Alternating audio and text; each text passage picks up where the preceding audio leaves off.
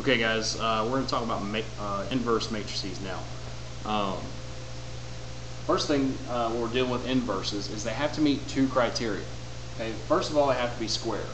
Okay, you cannot invert a matrix that's not square. So a 2 by 3, a 1 by 2, those you cannot invert. Second, no row in the matrix can be a multiple of another row. For example, we have the matrix 1, 2, 2, 4. Notice that our second row is double our first row. So if we multiply this by 2, we get these numbers. Therefore, we cannot invert this matrix. But if we have a matrix that meets these criteria, we can invert them. Okay? Now, for our class, we're only going to learn how to invert a 2 by 2 matrix by hand. The others, like 3 by 3 and above, we can invert using technology. Okay, we'll get to that later. Today we're just going to do these by hand. So, here's our formula. We start off with a matrix A. It has elements A, B, C, and D.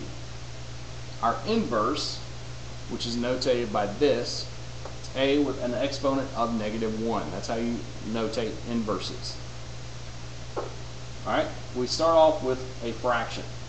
It's 1 over the product of AD minus the product of BC from our original matrix. Then we've changed our matrix around a little bit. A and D have now switched places. Okay? And then B and C have stayed put, but they are now negative.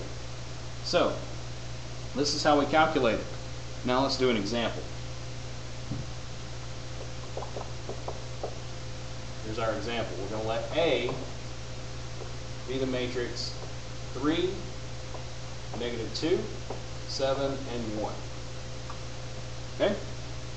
Now if we apply our formula, A inverse is going to equal 1 over AD, which is 3 times 1, which is going to be 3, minus BC, so -2 times 7, which gives us -14. Now we draw our other matrix here. D and A have switched places, so we now have 1 here and 3 here. And then B and C are in the same spot, but they're negative. So we have -7. Since we had -2 to start with, we have +2 now. Okay? Now we adjust this. We simplify it. 3 minus -14 is 17. And we carry over our matrix here. Now it's a scalar multiplication problem. We multiply each element in here by our scalar, and we're going to get a bunch of fractions. We get 1 over 17, 2 over 17, -7 over 17, and 3 over 17. I know that looks hideous, but that's okay. This is the correct answer. Now, we're going to show you how to check it.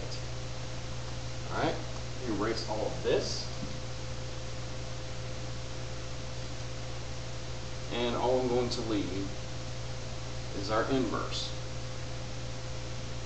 Our original matrix, A, was 3, -2, 7, and 1.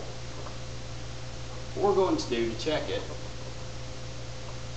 is we're going to multiply it by our inverse.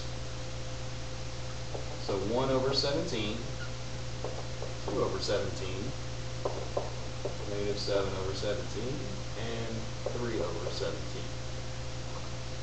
Okay? So we're going to multiply this, and we'll figure out what we get. Now, let's set up our scratch paper just like we did when we did our matrix multiplication video. Okay, we got 1, 1, 1, 2, 2, 1, and 2, 2. First we'll take row 1 from matrix A and column 1 of our inverse. So 3 times 1 over 17 gives us 3/17. -2 times -7 over 17 is going to give us a positive 14 over 17. Now we add these together, And we have 14 plus 3, which is 17, over 17, which gives us 1. So we put that in our product matrix. Next, we're still working with row 1, so 3 and negative 2. But we're now at column 2.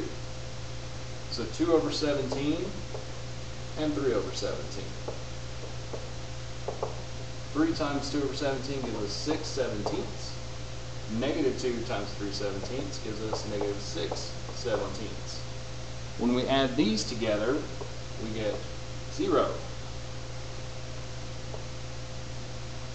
Alright, it's starting to come together a little bit. Now we'll move down to row 2. So 7 and 1. And we're back to column 1. So 1 17th and then negative 7 seventeenths. This gives us 7 seventeenths and negative 7 seventeenths. If we add these together, we get 0 again.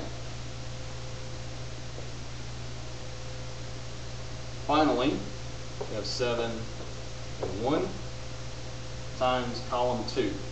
So 2 seventeenths and 3 seventeenths. This will give us 14 seventeenths and 3 seventeenths.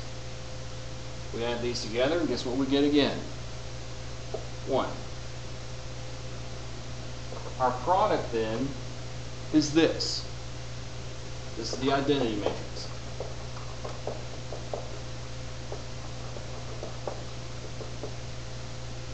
What this tells us is that when we multiply a matrix A times its inverse, we get the identity matrix. Okay, and this works the other way around too. So if we had our inverse times our original, we again get our identity. Okay, that's how you can check them. Of course, we saw how we can get our inverse, and of course the bigger ones we're going to do on the calculator. So there you go.